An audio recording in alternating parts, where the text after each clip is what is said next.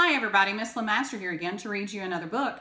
Today's book is called The Dot by Peter Reynolds. Art class was over and Vashti sat glued to her chair. Her paper was empty. Vashti's teacher leaned over the blank paper. "Ah, a polar bear in a snowstorm," she said. "Very funny," said Vashti. "I can't draw." Her teacher smiled. "Well, just make a mark and see where it takes you." Vashti grabbed a marker and gave the paper a good strong jab. There.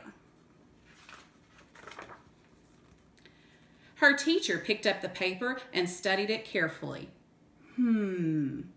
She pushed the paper towards Vashti and quietly said, "Now sign it."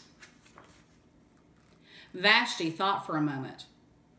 "Well, maybe I can't draw, but I can sign my name."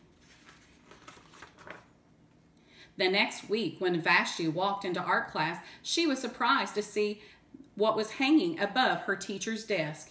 It was the little dot. She had drawn her dot, all framed in swirly gold. I can make a better dot than that." She opened her never-before-used set of watercolors and set to work.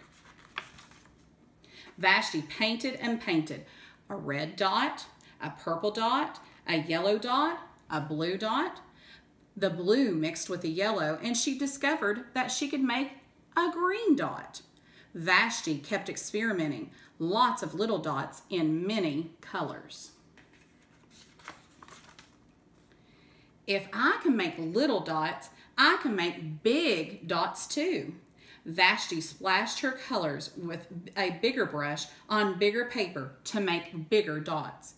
Vashti even made a dot by not painting a dot.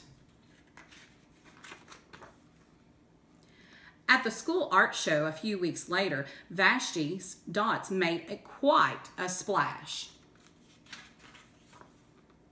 Vashti noticed a little boy gazing up at her. "You're really a great artist. I wish that I could draw," he said. "Well, I bet you can," said Vashti.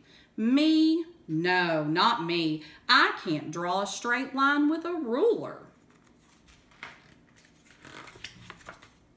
Vashti smiled. She handed the boy a blank sheet of paper. "Show me." The boy's pencil shook as he drew his line. Vashti stared at the boy's squiggle and then she said,